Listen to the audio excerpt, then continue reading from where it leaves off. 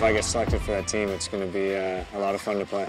It's hockey's kind of crown, you know, it's the highest level that international hockey can be at. And I played it in 2006 in Torino, Italy, and it was a blast and it was a big deal for Hockey Canada then.